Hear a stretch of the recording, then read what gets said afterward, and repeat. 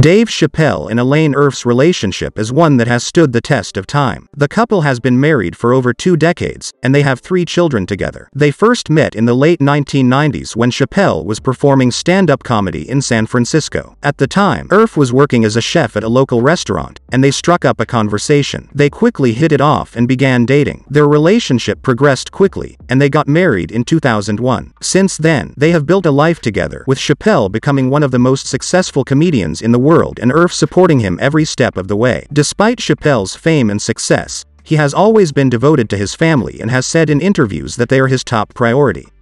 Erfe is known to be a private person and stays out of the spotlight, unlike her husband. However, she has been a constant presence in Chappelle's life, and he has often credited her with keeping him grounded. In a 2019 interview with David Letterman, Chappelle spoke about how he and Erfe had been together for so long and how they had grown and changed together over the years.